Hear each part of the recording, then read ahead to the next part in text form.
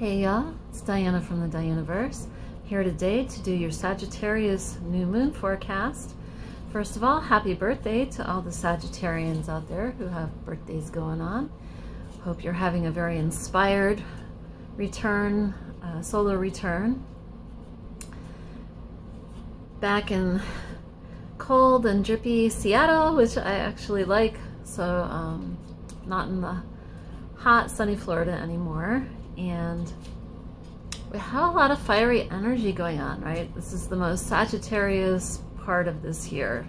So we have both the sun and the moon in Sagittarius. The new moon is when the moon is so close to the sun that you really can't see it. It's in the same plane of vision from our point on Earth, and so you don't see reflected light. It's just there with the sun. We also have Mars sandwiched with the sun and the moon in Sagittarius. So a lot of idealism, a lot of higher thoughts, a lot of plans and passion to carry things out. Today, actually, Mars is sandwiched between that moon and sun before the moon quite gets to the sun. So it's getting kind of a hug from the sun and the moon, the two luminaries, the two lights that are closest to us in this, or not closest, yeah, I guess it is the closest, because the sun is a light and the moon is a light, and the planets are not lights, you know, they reflect light. Anyway, I digress with that. So, moving on. The new moon, traditionally, people think of it as a time to set intentions. We've been going through a cycle this year where most of the new moons are at the end of the sign, and that is still the case this month. That new moon that we're having, I believe, is at 20 degrees in some minutes, whatever. So there's 30 degrees in each sign on the astrological wheel. So we're still fairly much towards the end. We're slowly moving kind of forward, where the new moons will begin to be at the beginning of a cycle again, but we've got a ways to go before we get there. So my reason I'm pointing that out is that this particular new moon is kind of like the dark before the new moon. Like each month, as we go around that cycle with the moon, from the new moon to the quarter moon to the full moon to the waning quarter moon, back to the new moon, there's a point right before the new moon. It's kind of like the dark night of the soul, and that's kind of what this new moon is in.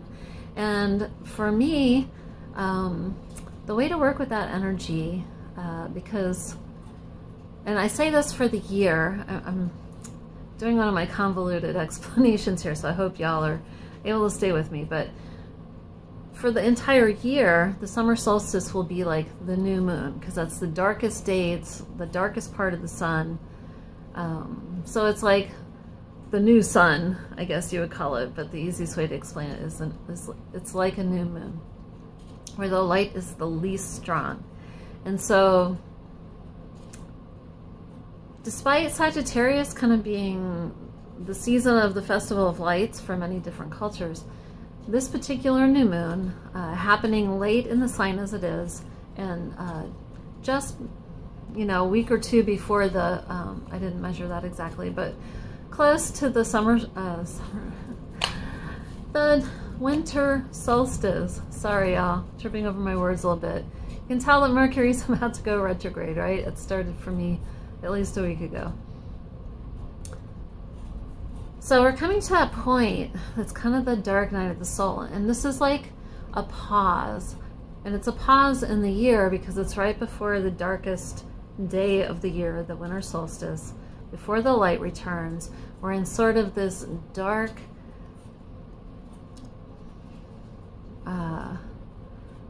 part of the energy where things can become ideas that become manifest later as we get to the summer solstice, when we're at the apex of the year. Oops, come back here. I've got my chart up on my computer there. And so although it's the season of lights, and Sagittarius is full of hope and idealism, and with that Mars there, there's the passion to get things done. There's a lot of inner work that needs to be done with this. This is more like germinating things inside of our soul so that we're really clear on what we're bringing forward. We're testing it by fire during this light, right? So you want to take time, not necessarily to push things through. And this is also because right after the full moon tomorrow on Tuesday, the following day on Wednesday, starts our Mercury retrograde officially. Like right now we're in the shadow, but it will officially move into retrograde that day. So whatever it is that our passions are bringing up, whatever our goals and our desires are, our fiery nature of ourselves, and everyone has Sagittarius in their birth chart somewhere. So you want to look at your birth chart to see what house this falls in for you. And if you aren't used to working with astrology, this is like a new concept for you. I'll put a link below, but you can go to places like astroseek.com or astro.com, and you can get free natal charts that will show you exactly where your things were at birth. It helps if you want to see where it is in the houses, like what house it is for you.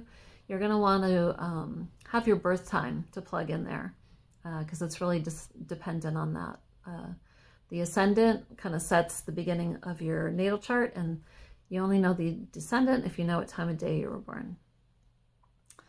So you want to see where that falls for you. For me, it's at my midheaven in the 10th house, so career. And like I mentioned in my last video, I'm working a lot on new work ideas. So hopefully this is bringing auspicious ideas. I realize that I have not got my things ready for market quite yet, even though I'm doing a show I'm doing St. Distaff Day up in Burlington in early January. And hopefully I will have something on my table, but I am working on those plans. I'm working on various projects for that. So this is like the archer. Sagittarius is that archer, the centaur.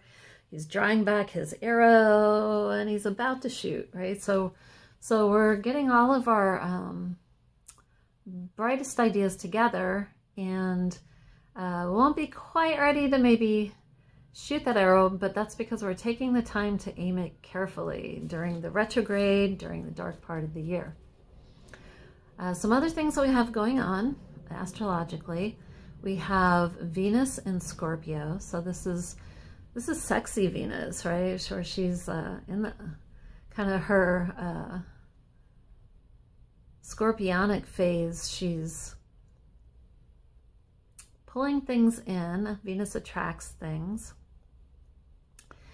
And she's in a relationship, or she's in a conversation with Mercury, who is in Capricorn. Now, Capricorn is an earth sign, so that's about practical things, building stuff in the world, concrete things in the world. And he is having a very harmonious conversation with this Venus, this sexy Venus in Scorpio, who wants to get to things that mean more to her, right? She's like, don't give me the junk jewelry. I want the diamonds right now, right? She wants the real stuff.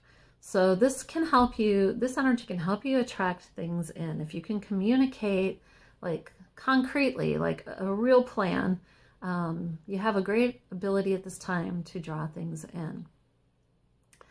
Another aspect that's going on is Neptune just went direct last Friday. So going direct, now our imagination is unleashed. All that watery energy can work with that watery energy of Venus and Scorpio. This is where I wanted to look at my chart because I can't remember everything.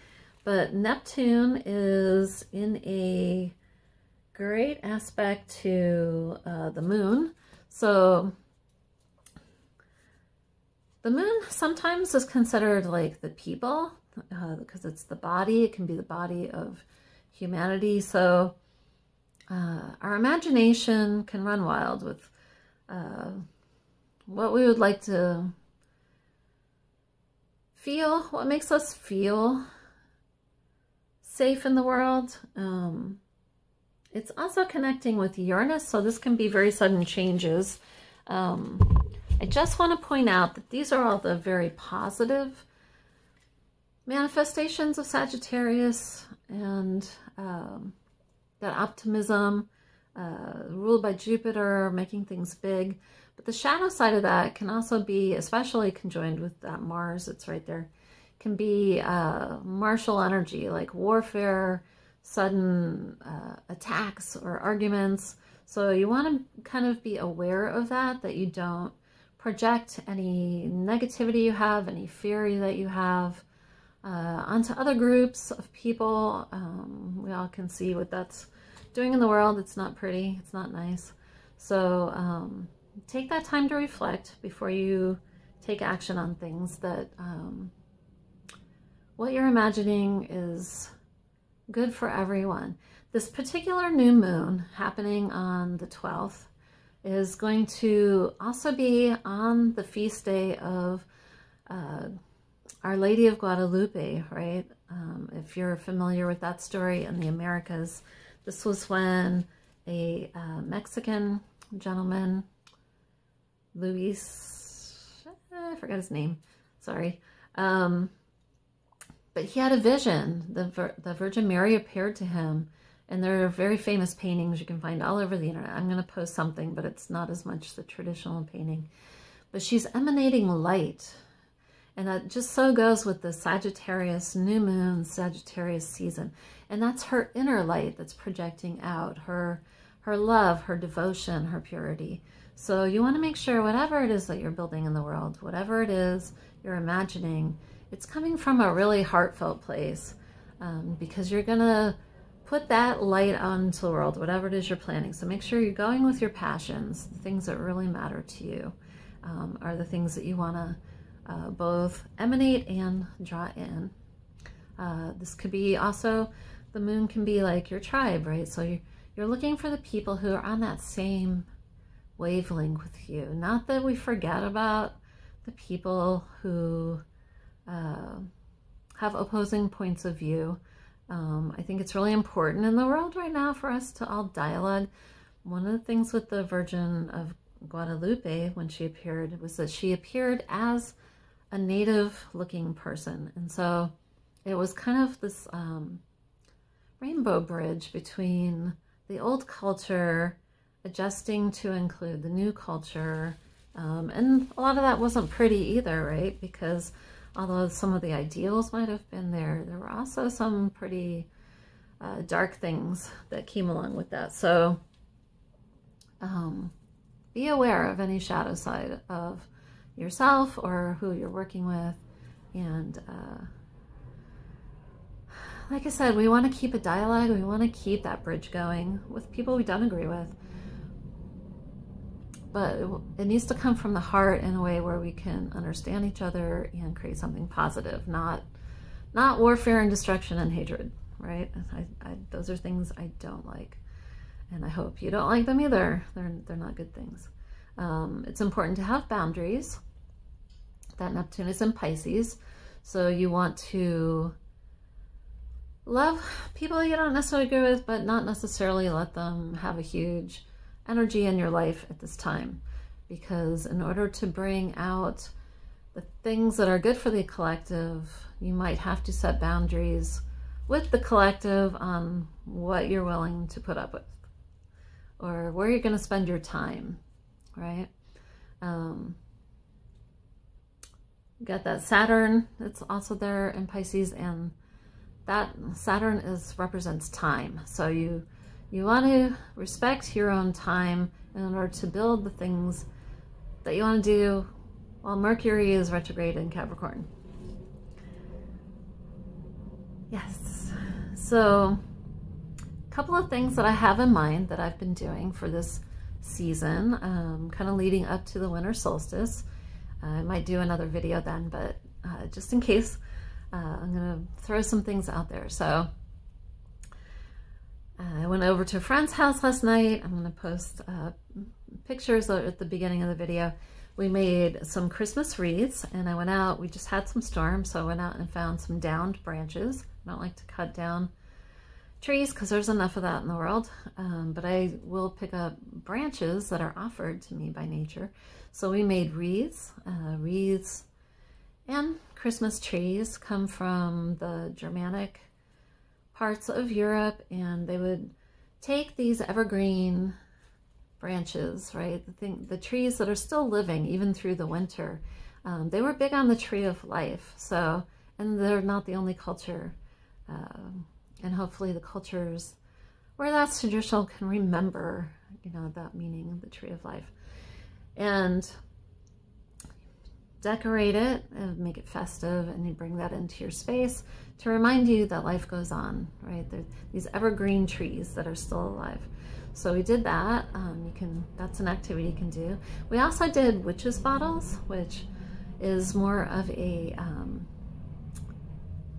British Isles, I don't know what to call them, area of the world anymore, because Ireland is its own country and Scotland's still in England's sphere, but there's a lot of people who want to be independent there too. So that part of the world where the Gaelic people were, they had a custom called witches bottles. So they would take an empty bottle and you fill it with things that are both protective and that support your intention. So we made our intentions because I feel like the Sagittarius New Moon is a great time to make intentions for the coming year.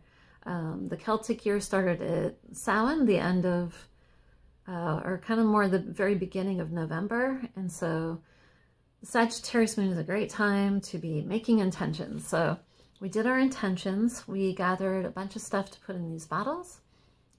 Salt is a really traditional element to put in there. Salt draws things to you. It also protects, like if you think about something like sauerkraut, keeps out the bad microbes so that the good ones can thrive.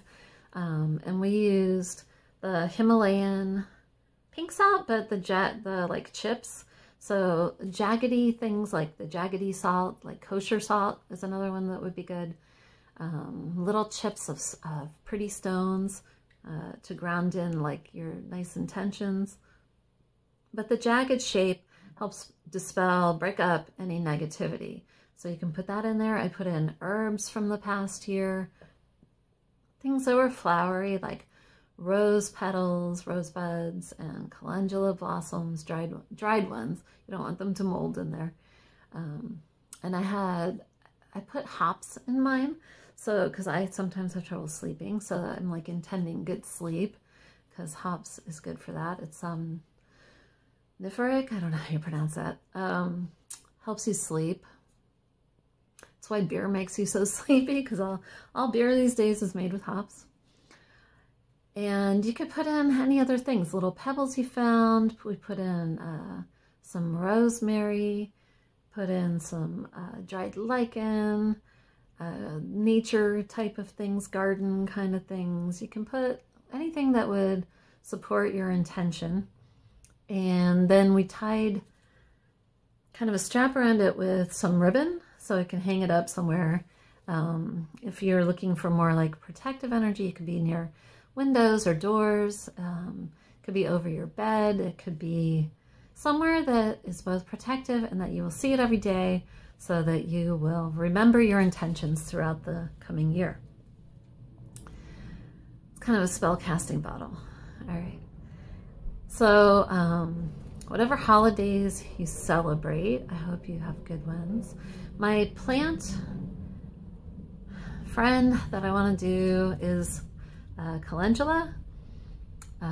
It's used a lot in formulas for digestion. This time of year we're eating more fibrous food, more heavy like treats and things, and that calendula can help stimulate the digestion and has carminative properties. So any carminatives, I guess, would be good.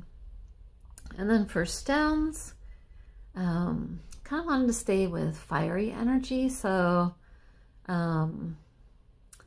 garnet is a good one. That's got that fiery red dragon energy. I didn't mention that, but there's kind of this dragon energy that's been going on for the last, since the eclipses, I guess.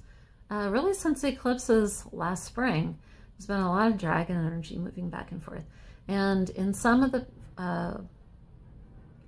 paintings of Our Lady of Guadalupe, she's standing on the serpent head. And I like to think that the serpent energy is more of a feminine energy. And I know Christianity likes to like step on it and kind of control it because it's associated more with pagan spirituality.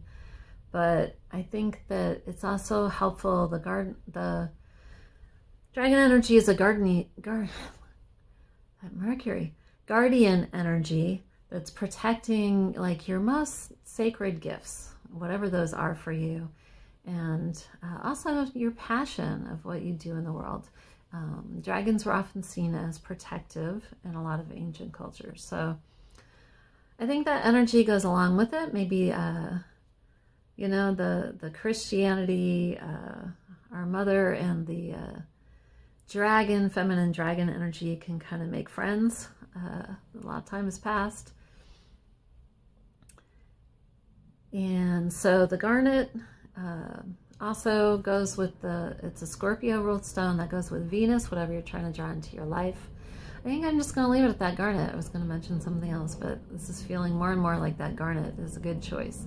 But any fiery stone that you want to put on your altar this month. And it's a good time to clean your altar if your altar is like mine. I like to put a lot of things on my altar as I get them to kind of bless them. So I put my dying projects, I put gifts for people, I put all kinds of stuff on there. It's a good time for me to clean it off and dust it all, put some clean cloth on there to put things on. So I encourage you to clean up your altar and start a new one to ground in this energy that we're putting our attentions out for the new year. All right, take care, y'all, and I will talk to you again soon. Maybe for the winter solstice, maybe just for the next full moon. All right, bye-bye.